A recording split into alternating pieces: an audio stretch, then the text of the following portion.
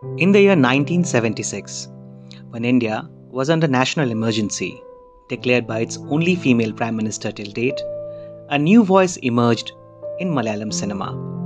Swapnadanam, a marital psychodrama, marked the debut of director K.G. George, that won him both the Kerala State Film Award and National Award for Best Malayalam Film of the Year. There was this sequence in Swapnadanam where the doctor's wife suggests during lovemaking how she feels like overpowering her husband both mentally and physically when together in bed, and how when he leaves the bed, she feels like she's been abandoned. Minutes after this moment, the doctor receives an urgent call from the hospital and the wife shouts at him as he leaves. Hardly has the sexual equation between the man and woman been portrayed so blatantly in Indian cinema, such that the ensuing violence works at both physical and emotional level.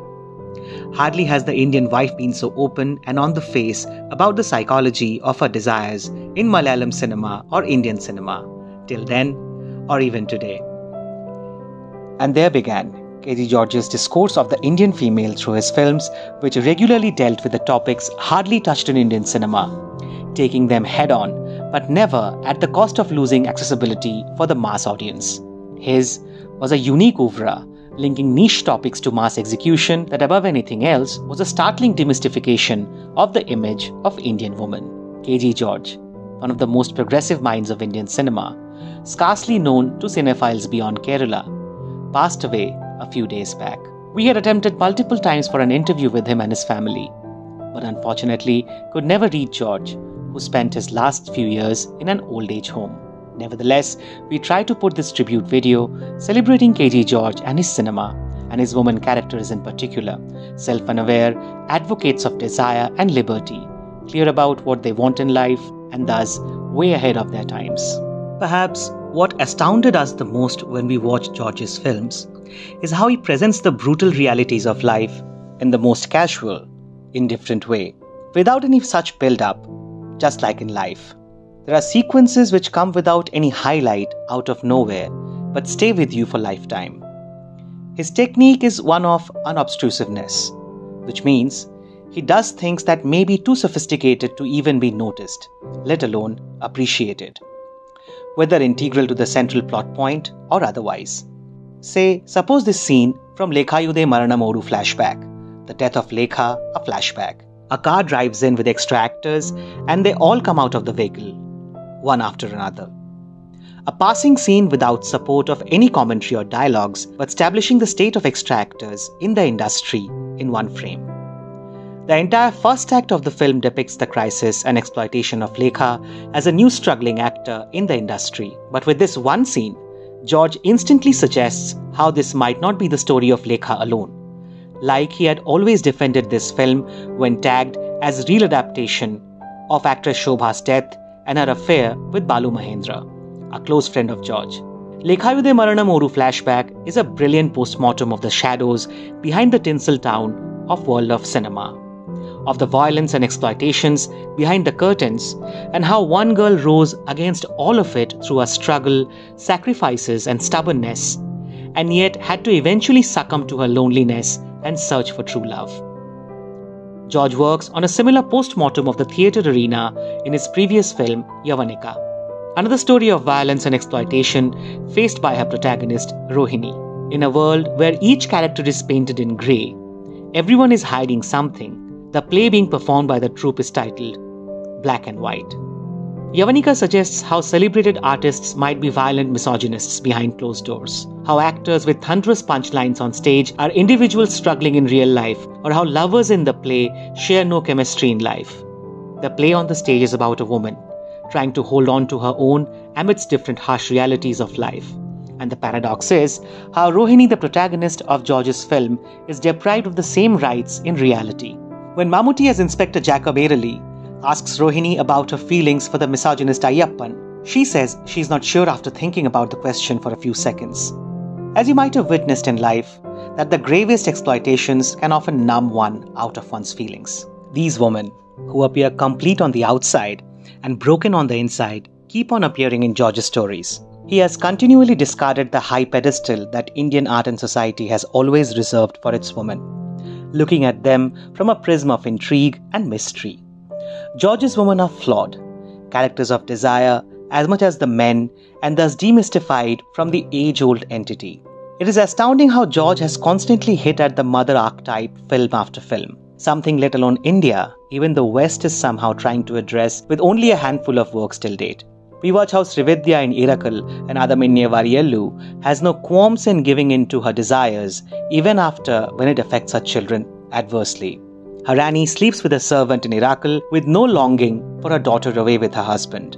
Her Alice tries to find shelter in her affair with a young man, while her daughter struggles with puberty and the housemaid comes to her support.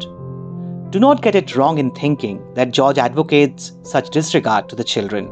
Instead, it is his recurring theme to suggest how children get affected due to the violence and unhappiness of the parents that keeps coming back in his films. His point being that Annie or Alice behaving in a certain way is not a fault of their alone. The fathers, brothers, husbands and the society overall has a role to play that ultimately affects the mother and her children. It's just that George's women are not all sacrificial like the Indian society expects them to be for the sake of their children. They mostly look for channels to relinquish their thirst for love and desire, be what that might lead them to. A beautiful contrast is portrayed in Adaminye Variyallu, where two women belonging to contrasting social strata face equivalent violence and disrespect in life as their journeys take them to similar endings. Vasanti is unlike Alice, and like everything our society expects out of its woman. She cares for her son, looks after her mother-in-law on the face of continuous humiliation and disrespect, and earns for her family, withstanding the physical and mental torture from her husband. And what does her life lead her to? Losing her mental balance and senses on the face of trauma and violence, taking her to the asylum. In spite of her socially agreeable ways, her son too is deprived of her touch, much like Alice's children. Alice adopts disagreeable ways as her own form of revenge on life and her husband.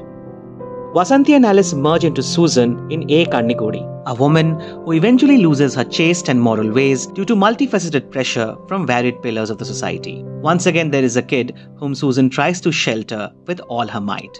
But who would be the endpoint victim of a story nevertheless?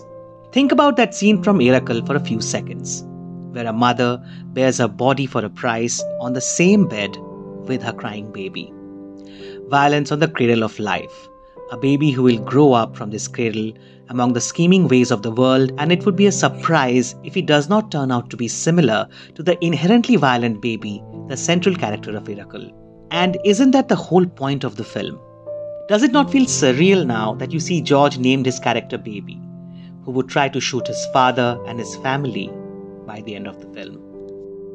Matoral might be the film where all these themes of George coincide distinctly.